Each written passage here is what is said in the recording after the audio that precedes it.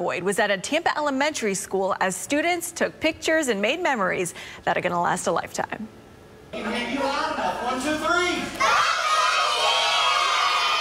Students at St. John's Episcopal School were all smiles this week as they got up close and personal with the Vince Lombardi Trophy. That's the same trophy Tom Brady held up. I got to hold it too. What was it like standing next to the Vince Lombardi Trophy? Amazing. Are you going to savor that picture forever? Yes. It's all part of the Bucs Trophy Tour.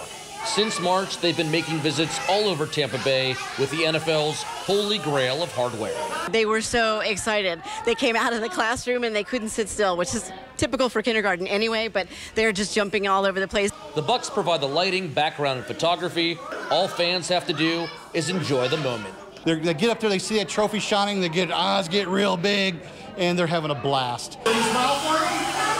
Photographer Trace Crisp said, after a day like this, these students will be Bucs fans for the rest of their lives. They see it on the news, and they see it on their parents going and yelling, "What are you yelling for? The Bucs, the Bucs!" And now they get to go and actually experience the trophy. And that really instills them, and they will never forget it.